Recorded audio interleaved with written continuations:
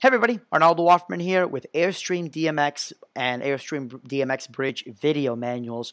Today's video is going to talk to you a little bit about how to connect the Airstream Bridge to the actual app. Right now I'm just using an iPad. This is the iPad 2, so it'll run even older devices. That's very simple. First thing you want to do is turn it on, and you're going to see that it's already connected online. The default password is Airstream, all lowercase. You might possibly want to change that because as this product becomes more popular, you're probably going to run into somebody with the same one. And you don't have to worry about another person really getting into your network. But if you have two people with the same network with the same password, it's going to cause problems. So always change your password.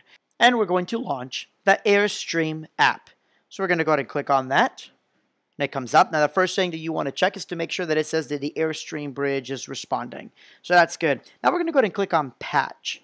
When you click on Patch, again, upper right-hand corner, that turns into Bridge. So let's go and look at the options here. First of all is if you want to enable Wi-Fi or not. Now, if you are just going to hardwire your fixtures, go ahead and disable the Wi-Fi, because disabling the Wi-Fi makes your traditional Wi-Fi network, aka your connection to your iOS device, a little bit stronger. So if you're not using Wi-Fi, disable it. But the next one is your channel. One of the really nice things about this particular program is that it takes a snapshot. This isn't a live view, it's a snapshot that just shows you how busy your network is. Now I can see there's something on network on the channel 2 where I'm currently at. So if I want it to be even cleaner, I might go to 0 or 1. It's really hard to tell, but there's also something on 6. But I will leave it at 2 for now. And the same thing down below. So our network, we have our ADJ Airstream DMX. Again, in case somebody buys another Airstream and they don't change any info on it, you don't want your system connecting to theirs or vice versa. So go ahead and change that. And whatever you name it, I would just call it no internet. So even though it's password protected, you don't have somebody trying to get into it. And of course, your password. Change that password.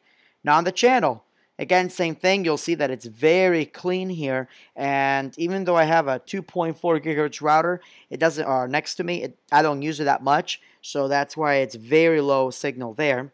I use the 5.4. So I'm going to keep it like it is there.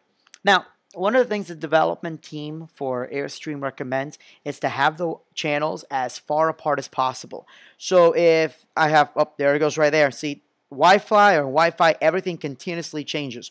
So you always want to check it a couple of different times.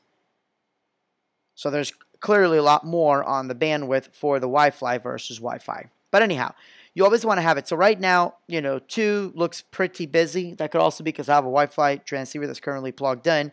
But let's say we move it down to 14, and we choose 14 because that's the most open one.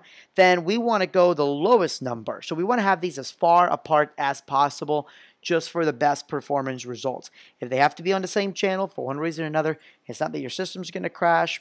I've ran it with no issue. But again, the further apart, the better. We also have the Bridge firmware. This is basically so you can put the Bridge into bootloader. It allows you to plug it into USB to update the firmware. To my knowledge, you do not update the firmware to this via iOS. You actually plug it into your computer. That is why there's a USB port right here. And now let's go back over here. Now you're going to see the lock. This is really cool. Go ahead and you put in a password and we'll lock it in. It's going to give you a warning. And now you can't do anything but trigger scenes and shows. Again, this is known as Kiosk Mode, and it's great for rentals if you have DJs you don't want them to mess with it, or restaurants, clubs, whatever the case may be. It's a real easy way of doing it. When you're ready to unlock it, just click the unlock button. Goodness, you know my password now, and you are good to go.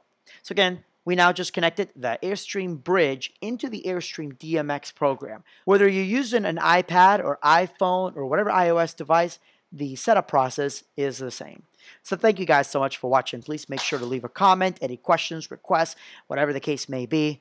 Thank you again. Have a good night, and God bless.